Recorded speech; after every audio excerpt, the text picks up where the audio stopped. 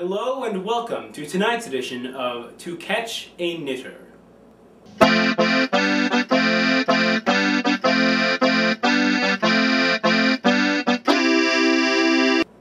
Knitting. What is it, and does it pose a threat? Many of us are asking those very questions. Recently I sat down with knitting expert Gregor Fortnight to see just what deadly implications knitting could have on your community. Knitting is defined in the Oxford Dictionary by making a garment by interlocking loops of wool or other yarn with knitting needles or on a machine. Unfortunately, knitting is much more than that. Knitting, though on a cursory glance may appear to be hardly more than a harmless activity, has proven in recent studies to be 8 times as addictive and 30 times as deadly as nicotine. A typical knitting scenario may be as follows. Take Susan, your average 8-year-old, interested in boys and reading and puppy dogs.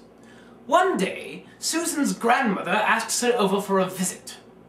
Upon arriving at her grandmother's house, her grandmother proceeds to show her the harmless act of knitting. Susan immediately takes to this knitting activity and begins doing it in her free time. Eventually, the neighbors start complaining of a horrid odor. The police break down Susan's door, only to find Susan sitting there in a chair with 2 knitting needles in her hand. Dead. Following recent studies, such as those mentioned by Dr. Fortnight, every state in the country has passed laws that prohibit the teaching of knitting to minors. Among us, there live the scumbags that here at To Catch a Knitter we like to call knitophiles. But where, you might ask, do knitophiles find such a conglomeration of impressionable youth? The answer to that is on such popular chatting sites such as sewinggrounds.com. Here at To Catch a Knitter, we have partnered with the team at www.patchedjustice.com, an anti-knitting site, to go into these chatting sites and find some of these knitophiles in action. The process is an easy one. We simply hire a decoy to pretend to be a 16-year-old female with low self-esteem.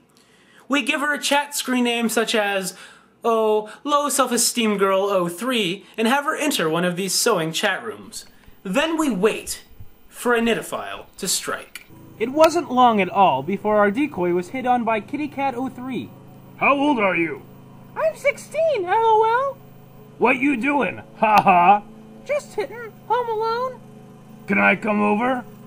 My mom said I can't have strangers over. My name is Trevor. Now we're not strangers. What would we do? I was hoping to teach you how to make decorative stitches. I've never done that before. Does it hurt? Not if you wear a thimble. Oh, cool. So you want to come over? You know it. Where you live? I live in Carroll. Carroll, Iowa? Yep. Oh man, that's in western Iowa. I may or may not be there tonight. I gotta go. Oh, wait up! And so, we waited up. But after 8 hours, it appeared that kittycat03 was a no-show. I waited one day, and then I picked up my cell phone and called kittycat03. Hello, is this kittycat03? Why?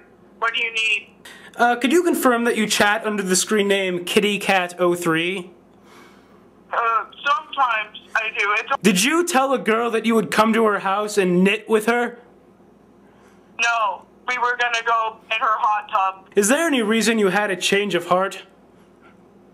Well, I knew that she lived in western Iowa. I did not want to get in with her morals there because they're very good in western Iowa. You do not want to corrupt the morals of western Iowa because that would be wrong. You respect the values of western Iowa enough that you wouldn't want to corrupt them. You think that's morally wrong.